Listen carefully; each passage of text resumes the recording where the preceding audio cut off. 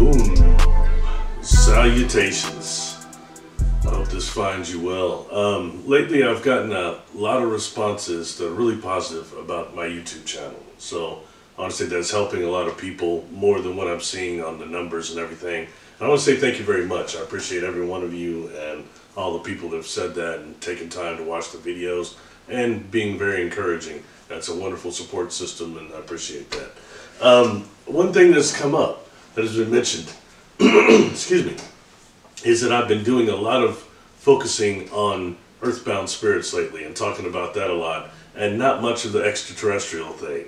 And a lot of people say, I really like when you talked about the extraterrestrial thing and your experiences. So I'm going to definitely try to wet some whistles, so to speak, and touch on something, because now my experiences aren't always being on ships by any stretch. That's something that seemed to happen when I was younger. Now it's all information comes in, it comes through quite a bit. So I want to talk about that. And the truth is that the earthbound spirit thing has become a little bit encompassing and consuming for me, that I'm starting to do a lot of that work now that's not social media related. So that has taken me a bit off the trail. But they're all connected in ways that we probably don't understand.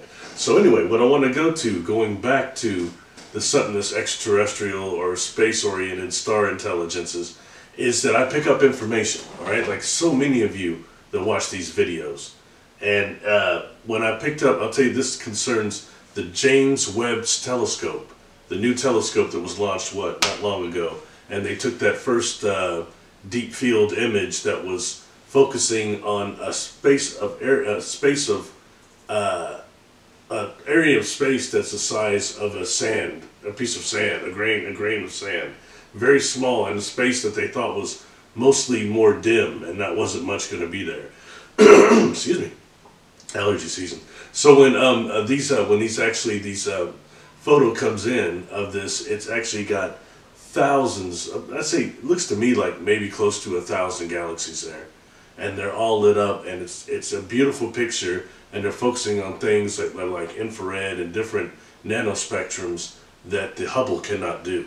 So I find that fascinating. When looking at that, all right, I started picking up information, especially on one particular galaxy that it's in kind of the top left. I'll put several pictures up, and you'll see it. It's golden. It's got a golden arc over it, and that's around it, kind of not full, but like half.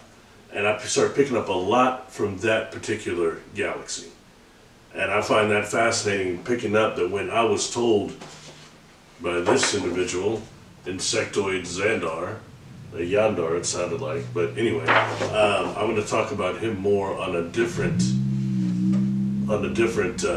video actually that I'll be doing over Insectoids. So that'll be interesting in kind of tying that together. But what he had said to me was that to go like a 900 billion light years outside the space-time continuum, where like they were from, which implies there are more thought forms and things of that name out there, that kind out there. But this current SMACS 0723 is 4 billion light years out. So that's just kind of putting you where we're dealing with distances there, and how I was told by these alliance individuals that I've dealt with, the Extragalactic Interdimensional Cooperative Alliance, how they're actually much more dealing with, I don't understand what they're actually, how the space is, and we don't understand these things, and what that actually encompasses. So I think that's what we're seeing there. Now, what I pick up when looking at that, and especially that particular galaxy, that they say it's looking like that because so much of them are dealing not just redshift, but also the gravitational lensing effect makes it look like that. But what I'm picking up, what I picked up from there, was the beings there. That one, it's like, there's no other way to say it, but a type of Christ consciousness energy there. And the beings there, I think you're dealing with a lot of thought forms also in that way, but higher thought forms. And when dealing with that, I picked up and kind of correlate that with the Uranta book. I didn't bring my copy, but there'll be a picture on the beginning and end, so most of you already know what that is.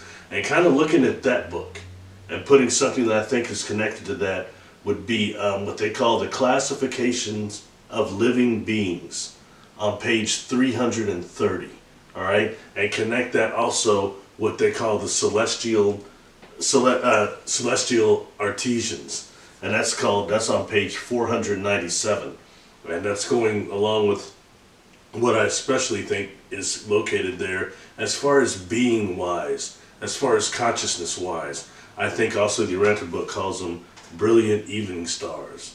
So look up what they say those classifications of universal living beings and personalities are in conjunction with this. And I think that's something more of that nature you've got there.